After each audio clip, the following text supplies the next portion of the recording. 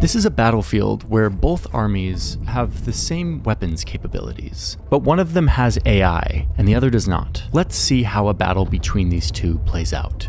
In the process, we'll learn why Vladimir Putin once told a group of young students that whoever leads an AI will rule the world, and why the White House recently issued its first memo on AI, calling it an era-defining technology with significant and growing relevance to national security. To understand this, I've teamed up with Shashank Joshi. Hello, good afternoon, Johnny. The defense editor at The Economist, who's likely one of the most knowledgeable people on the planet when it comes to this topic. We're beginning to see artificial intelligence pretty much in every single decision made in war. So let me show you how artificial intelligence is transforming war.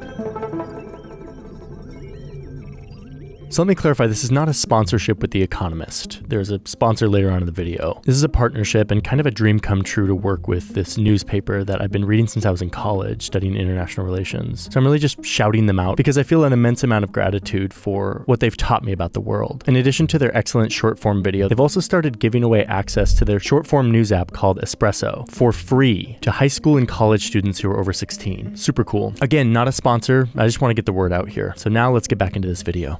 The examples that compel people the most are often the munition, the weapon system, the thing that does the killing, right? And this is the killer drone, the killer robot. But what I think is that often the key decisions in war are not the ones at the very end. They're not the ones that happen just before a bomb goes bang. And I think that's where AI is really affecting the battlefield the most. Okay, so we've made these two hypothetical armies. Here on the battlefield, both of these armies are effectively trying to do the same thing. They're both trying to somehow get eyes into enemy territory, to find the enemy's most valuable military targets, to fix their exact location, to determine what weapons to use and how to properly target and deploy them, and then to actually fire on those targets, to engage so that it actually hits the target, and then finally to assess to see if it worked. This is called the kill chain, and it is how war is fought. But executing this kill chain is not straightforward. It's the job of commanders on both sides to make countless decisions, often with incomplete or unreliable information. And victory tends to favor those who can gather the best information and make accurate decisions the fastest. So let's see how both of these sides approach their kill chain, one with AI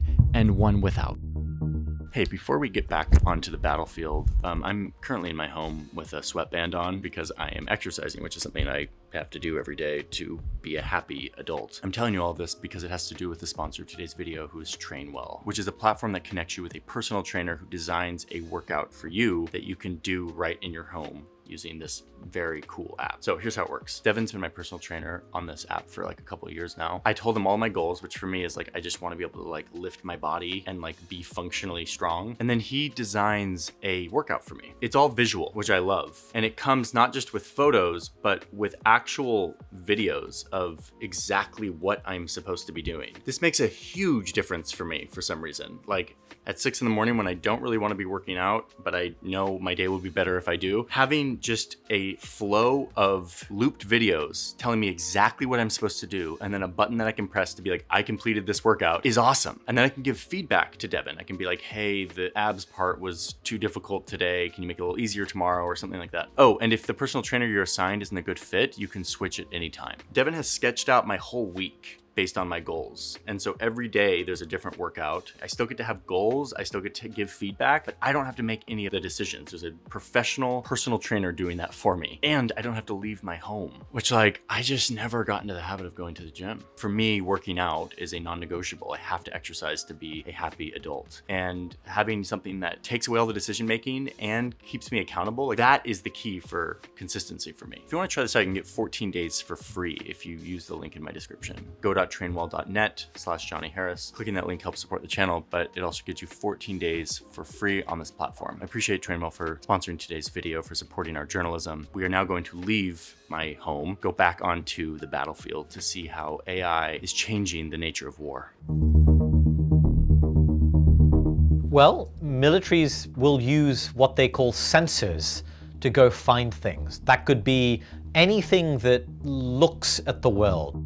Both sides have all sorts of sensors that are looking into their enemy's territory. The classic example is an electro-optical sensor on a satellite, right? That's fancy words for a camera that is just looking at stuff. They both have drones in the air, scanning for targets. A reconnaissance team on the ground. They've got radar, sensing what's flying through the air. The data from these sensors is being recorded and eventually is sent back to a central command center. This is where the decisions are made on what the army will do next, using all of this data from their sensors. So someone has to be sifting through all of the satellite images. And this is where we see the first big advantage for the side with AI, computer vision. Object recognition has just exploded in how good it is. If you look back at the way that AI broke through and advanced around 2012, it was picking out images, in particular recognizing images of cats. And if you can recognize a cat, you can recognize a tank. The AI command center is armed with computer vision software that is processing all of this incoming visual data and tagging it with what they think they're looking at and its precise location. Now you have machines automatically looking over those images, picking out enemy planes, enemy formations, and saying, hey, I think with 90% probability that I'm pretty sure is a tank. And I've worked this out on the drone itself, the exact coordinates it's at. The other military that doesn't have AI is doing the same thing, but without computer vision algorithms. There's a lot of friction in this process. You had humans poring over every single image. They're slowly identifying their targets. A tank here, an airfield there, plotting them on a map, doing it manually. Oh, and by the way, this map only exists here in this command center. They haven't even started communicating all of these targets and intelligence to other command centers. Meanwhile, the computers over in this other command center are automatically adding all of their findings to a database that's in the cloud that other command centers have access to as well. An AI-enabled army is fusing all kinds of data. Mobile phone records, data from ship tracking websites, aircraft tracking websites, consumer retail activity, who is buying products near this naval base or near that airfield that might indicate activity. So you're fusing these vast torrents of data, spitting out anomalies. So their maps are filling up much quicker, filling up with potential targets and even context on each of these targets. A commander who sees the targets then has to decide a lot of things.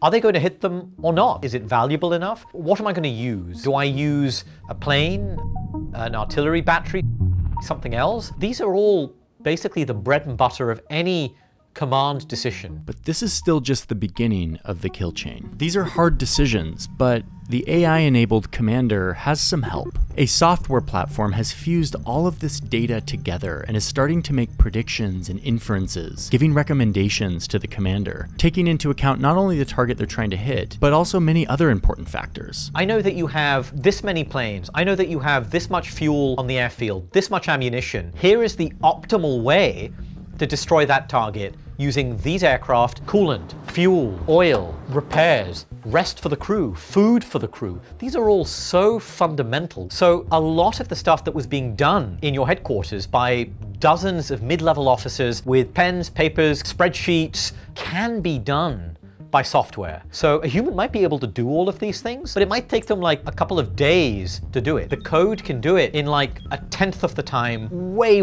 more quickly. So while the traditional army is still manually plotting potential targets, the AI army's commander is looking at a list generated by his software, a list of targets. The software is proposing that they could hit a group of tanks that they found near the front line. They could take out a bridge that serves as an important supply line. They could target an ammunition depot that the AI believes that most of the enemy's ammunition reserves are being held. The commander evaluates these recommendations from the software and decides to target the ammunition depot using some artillery cannons that the software has confirmed have recently been serviced and have plenty of ammunition for this operation. He taps a few buttons on a screen, and a mix of humans and software start preparing to engage. This all happened very quickly, and over on the other side, they're just starting to assemble an initial list of valuable targets. The AI-enabled commander now has time to think about other potential targets. Its software is recommending that he send a swarm of drones with explosives attached to them to destroy this fleet of enemy tanks.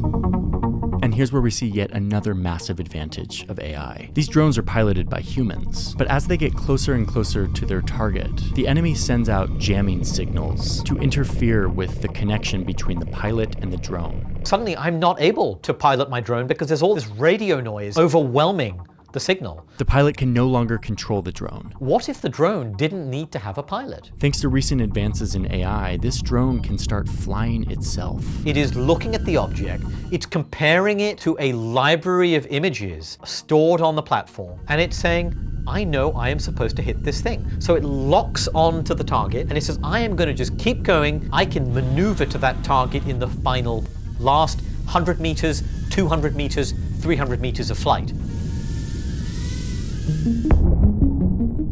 That's a real shift in the character of warfare when you have that precision guidance, not just on exquisite high-end systems, but on so many tiny little systems throughout the battlefield. You can see where this is going. The AI-enabled army is able to pull off these attacks much quicker, with way more information, all enabled by algorithms that are crunching huge amounts of data. So even though these two armies have the same hardware, what matters more and more is what's inside. What really matters is the software. What really matters is the algorithm inside. Okay, so this was a hypothetical and simplified scenario, but in the real world, this is effectively the direction that warfare is going, relying more and more on software. Let's go through a few examples.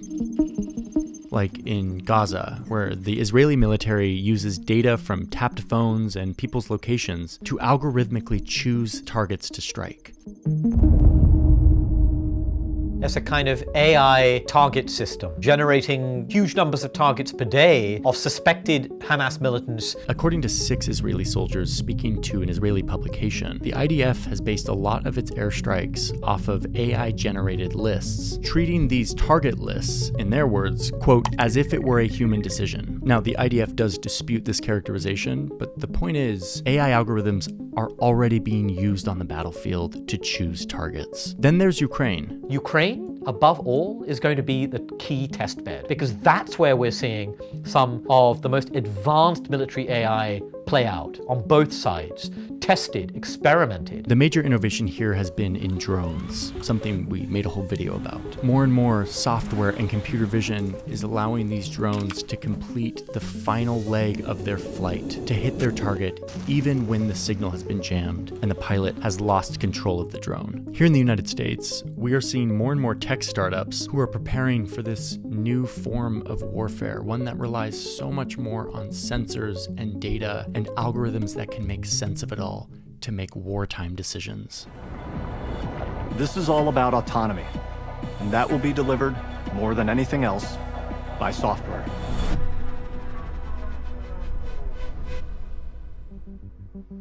The US military has been developing an AI system that can take a massive amount of aerial and satellite imagery and pick out potential enemy targets, sometimes more accurately than humans can. The UK has a similar program. And because data from sensors is such a huge part of this capability, you see more cloud computing companies like Amazon and Microsoft getting involved in defense. One data analytics company, Palantir, works a lot in defense now and says that their software allows the US military to conduct an operation that used to require 2,000 people, and now they can do it with just 20. Because software can now do a lot of that work of analyzing, synthesizing, and helping make decisions that used to be the work of lots of people. The holy grail for any military trying to get ahead on this is to aggregate all of the data from all of their many sensors into one integrated platform, one central command software that can help commanders make decisions. The US Army is working on one ambitious project that does just that.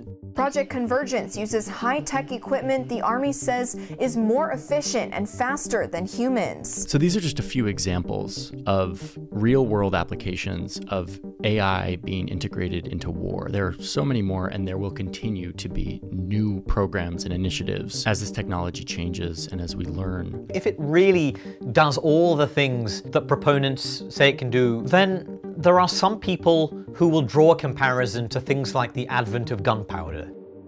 Okay, but wait, shouldn't we slow down and ask, yes, we can do this. This is something that technology allows us to do now, but is it ethical? Is it legal? Is it safe? Could it get out of control if we give more and more information and decision-making abilities to a computer. Will AI make war easier and quicker? Will taking humans out of the process make it less humane? A lot of people who are against what they call killer robots will say a human must always retain control over the decision to use force. You know, do I kill them or not? I think that's the wrong way to think about it. The bit that will always be most controversial is the final lethal decision. You could argue the really consequential step was taken when you identified something as a target in the first place. Would we rather have a commander who is pressing a red button to approve a target that's offered to him by a computer, but is mashing the red button on loop, saying, yep, yep, yep? That doesn't seem like human control to me, even though from a technical perspective, yeah, they're signing off on each target, but they're doing so without any real engagement, moral or intellectual, with what they are doing. Like any technology, it's not one way or the other. It comes down to how well we understand it and how we use it. Shashank argues that what's most important isn't whether or not we give decision-making and autonomy to these machines, but whether or not the human who is in control and actually making the decisions based on what the machine is telling them understands the software, what it's good at and what it's not. Whereas if you have a computer system that is offering a bank of targets, and the commander is scrutinizing those and knows the system, he knows what it's been trained on, and therefore he knows when it might work effectively and when it might not. And he knows when not to rely on it. He knows when to question it, when to mistrust its inputs. That seems to me much more like human control, even if he is ceding quite a lot of control in some circumstances, but holding it back in others. For me, that is the debate. It's way more complex than, you know, hand over to the killer robots or not. It's when are you trusting the systems? What do you know about them? Have you interrogated them to understand what their weak spots are? That to me is really where the debate should be. As we saw earlier, in war, whoever can get the most information and make the most accurate, fastest decisions is usually the victor.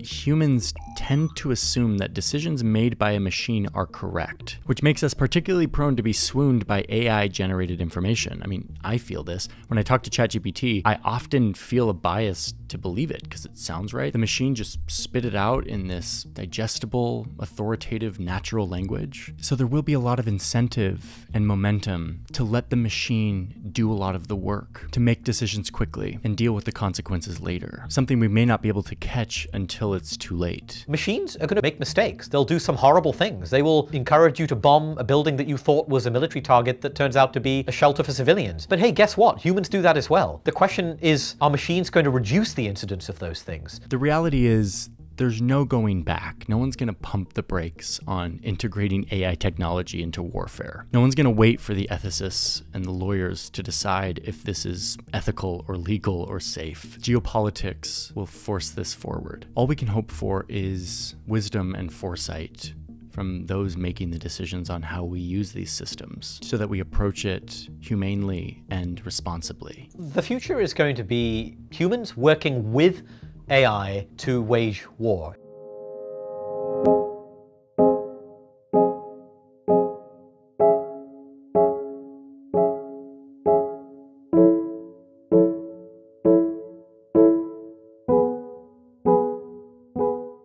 Thank you, Trainwell, for sponsoring today's video, for supporting our journalism. When you click that link, it helps support the channel and it gets you in on a discount, 14 days for free.